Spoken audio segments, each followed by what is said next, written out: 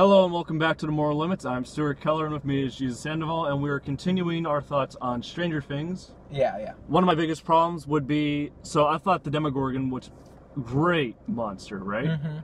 Really original, loved it. You know what I didn't like? The fucking gas Parallax. thing. Yeah. And the fact... I like the idea, I don't like the execution. And I didn't like the Demodog thing of just having 1,000 little ones. Oh my god, yes. What made the Demogorgon so goddamn terrifying was the fact that there was one and he was unstoppable. Yeah. It killed whatever it wants, whenever it wants. See, that's the thing though. Like, what I liked about the Demogorgon is you could still kill it though. Like, right, there's this idea of it. By the look of it, you could still kill it. Yes, you can kill it, but it's just so difficult. Right. That's because it's so powerful. You can't kill the fucking Parallax. No, you can't. And I was like, That's what made it too. It was too far. It's godlike, you know. What the Demogorgon was powerful in that 11 was the one that had to beat it, right? And I really like the idea of Dart being of like, let's show that all monsters on the other side are not bad. Right. That the evil is instinct and it's learned. You know, it can be. But then it turns in and fucking kills the cat, which killed me. Yeah. I fucking love cats. That goes without saying. Yep. Cats are the greatest creatures ever to exist. And that's why ever. I didn't like when he fucking trapped it inside. He's like, sorry, but you killed my cat. I was like, no, too soon. Yeah. He should not have been making like quips and jokes. Yeah. I didn't like that. Did it feel Marvel to you? A little bit. Dustin, he had that air of like nothing is really sacred or serious to me. Yeah. Except in the scenes where he was talking about getting laid. And that's why the sexual tension between him and Steve is so good. I fucking love it. They need to bang. Remember when he tells him how good he looks with his hair? Oh my god. Oh my god, yes. I ship it so hard. You know who actually did go back in narrative quality? Nancy. Yes, thank you. I didn't want to say it because I kind of like Nancy from the first season, but like, she got better near the end of the first season, but then you talk about narrative whiplash. She gets back with him and then immediately is like, yeah, I'm gonna go fuck John. Yeah. Now here's the thing. I feel like John is a better fit for her, but he's still not good. It was like we were saying of Kingsman. Roxy would have been a better choice than the princess, but that does not make her good. That doesn't make her the best option. Exactly. I think they really should have given their relationship a lot more time. Because they fucked, obviously, in that fucking shitty mattress in this fucking creepy guy's house. Creepy was that guy? Dude, I thought he was creepy as shit, and then he made the best fucking joke ever in anything ever. Did you have trouble pulling out? And he fucking chokes on the egg. I died. Fucking dead. Best joke ever. Love him. I also love the scene where he goes to the fucking military base and sits down and just fucking drinks his vodka. Okay, here's the thing. Love the man. Here's the thing. Mm-hmm. He's a great character. In writing, it's bad. In execution, it was good. Yeah. The idea of him is kind of like, whoa, what the fuck? Yeah, like, I was looking at him. Why the fuck would they go to him? He's such a fucking creepy guy that, like, I would never put myself in that situation. I would never fucking sleep there.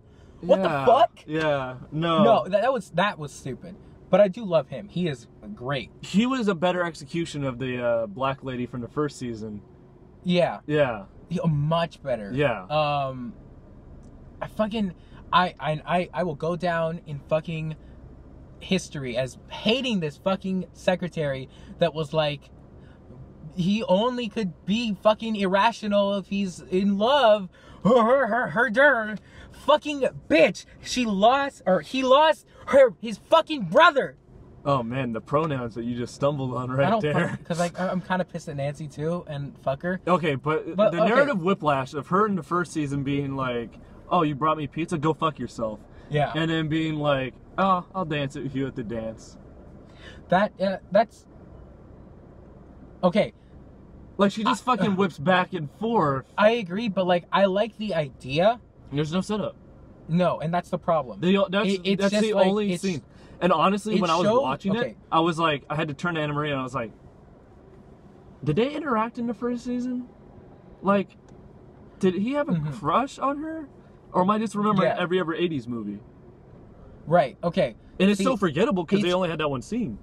It's good in the sense that it shows she's come a long way as a person. No, she hasn't. Yes, she has. She's changed.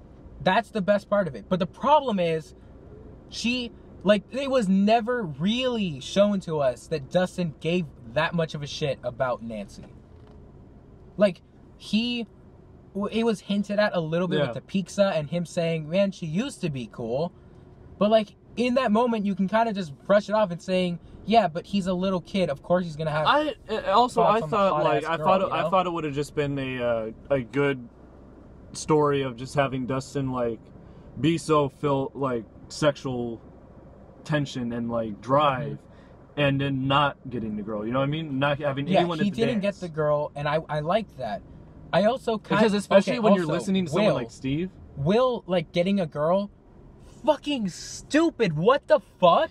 Where did that come from? Who is she? What does she want? I didn't understand that because for an entire year we were supposed to believe that, like, he was being bullied. Yeah, and then all of a sudden he gets a girl, but Dustin doesn't. Yeah, and Dustin's funny, you know what I mean? Dustin's funny. He has great hair now. He looks awesome. He looks not. Yes, he does. Go fuck yourself. If Steve loves it, it's good hair. Yeah, but Steve has horrible hair too. Steve has awesome hair. No, both of them. Dustin loves Steve's hair. You don't understand. They both look like fucking lions. Yes, but they are to each other attractive. Dude. That's what matters. Dustin's like... Rrr. Yes, I love that. It's stupid and he should not do it. Steve's totally right. But secretly, though, Steve was kind of like, pulling the pants. He's getting a little too hard. That's why he told me to stop. He's like, I can't fuck this kid. He's 18, yet. though, isn't he? Yeah, because they're graduating. Ah! No, because, like, they're probably... The pedophile's back, baby. A Phoebe-ophile. Wait, no, he's in middle school, so... No, high school. Probably... High school. No, the kid, though. Dustin. Dustin's in middle school. So it's probably hebephilia. He's not in middle. He's freshman, isn't he? No, he's not. He's not in high school. How old are they? Wait. Yeah, they are in freshman. Are they? Yeah. No. Okay, it doesn't make sense that no, they're in middle school. I'm fairly so it's certain. last year of middle school? Maybe. They're way too old to be in middle school. No, I could see it. I could see it because, like, they're so mentally middle school. You know?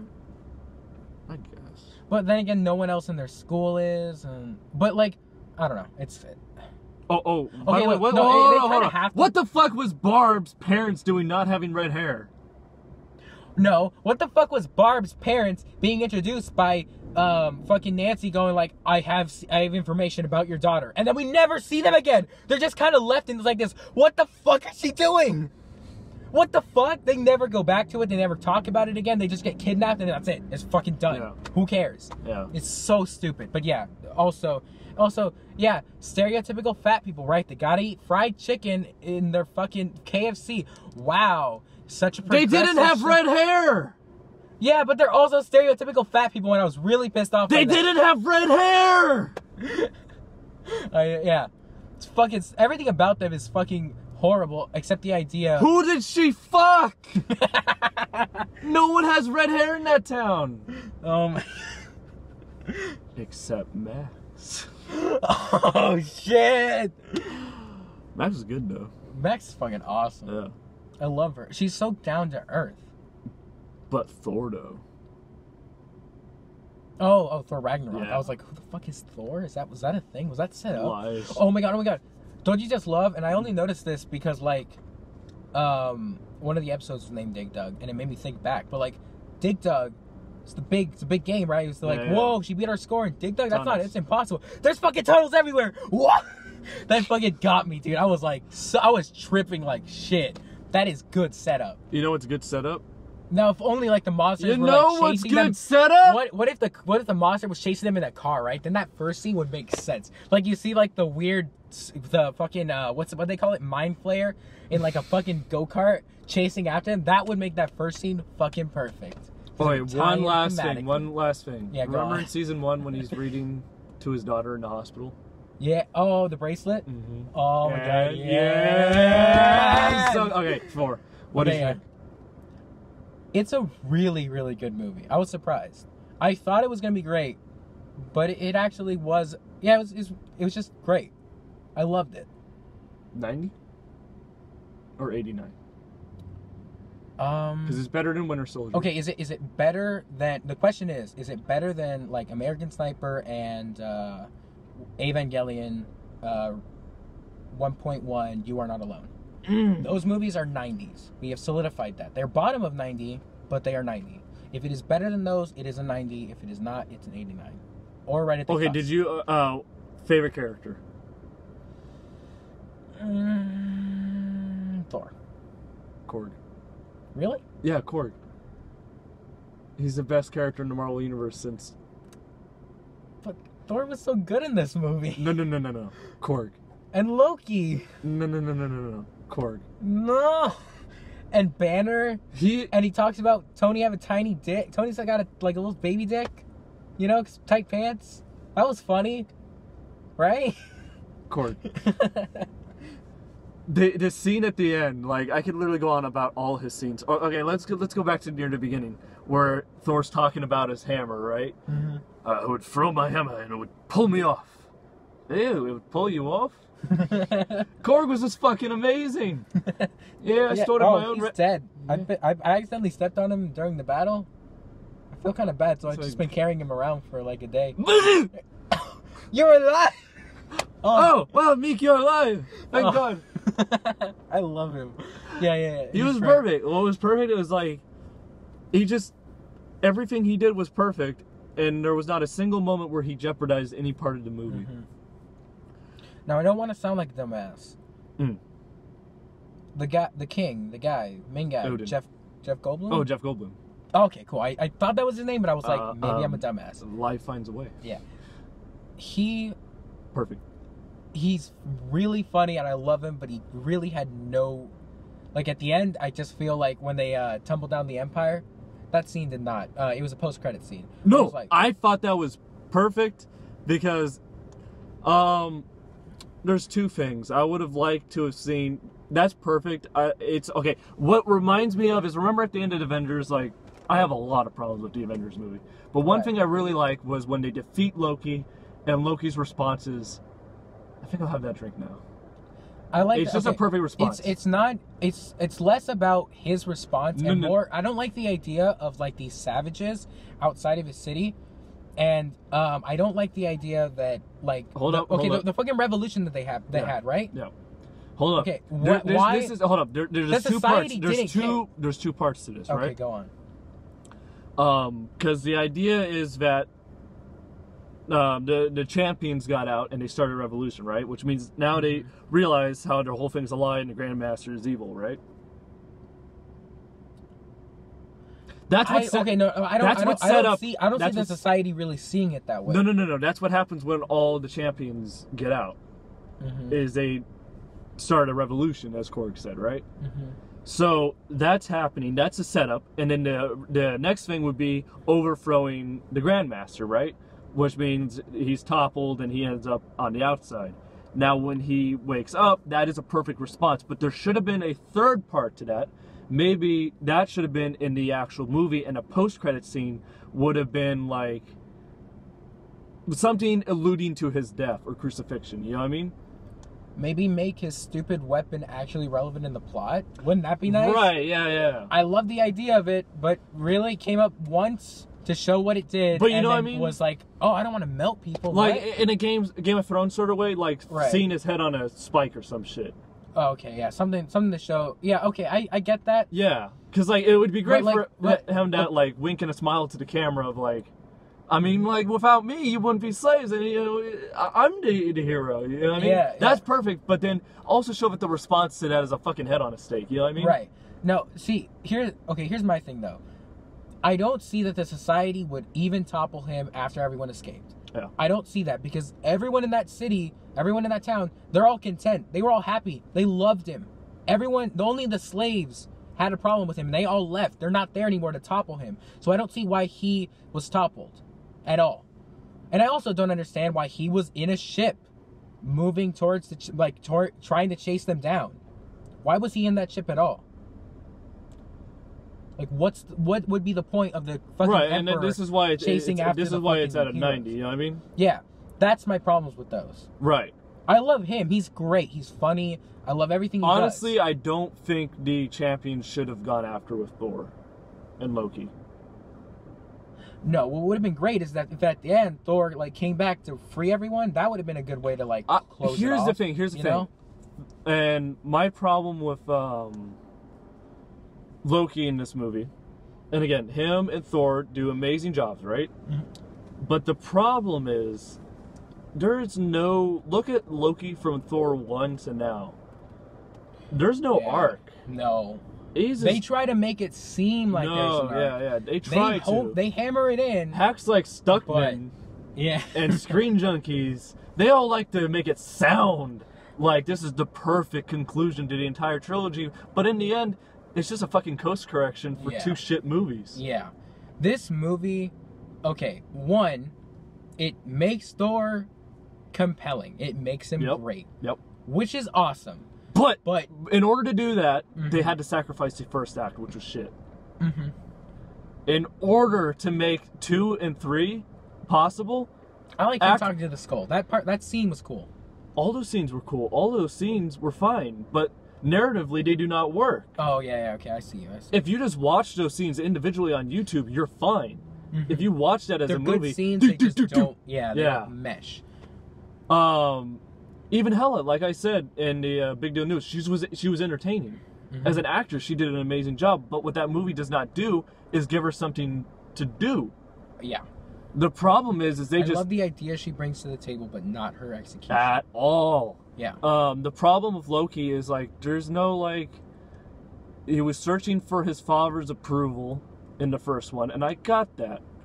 In the first... That's why I like Thor 1 better than Thor 2. Because at least in Thor 1, there was compelling parts of it. Mm-hmm.